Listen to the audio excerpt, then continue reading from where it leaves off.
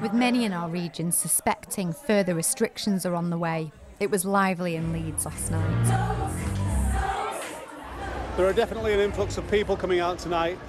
Speaking to lots of people, they are saying that they feel it is the last Saturday before the big close, so that's making people a bit more anxious. Over in Sheffield this afternoon, though, it was already very quiet. The landlord at the Norfolk Arms thinks it could be a taste of what the future will bring.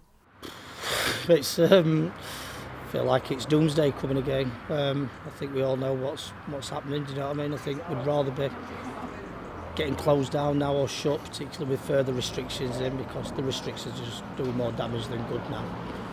Paul has survived lockdown once, but is concerned about what it will mean financially if he's forced to close again.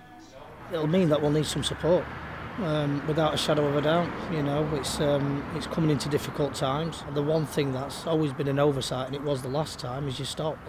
We deal in fresh food. You throw all your stock away because it can't keep fresh, and then it costs you sort of £10,000, £15,000 to restock it on the other side.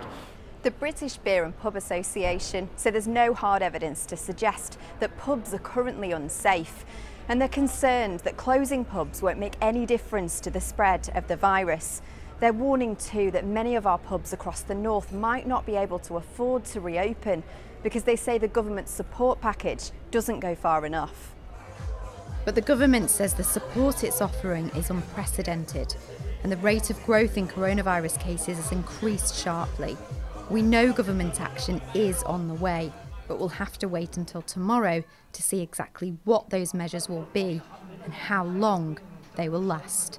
Hannah Gray, BBC Look North.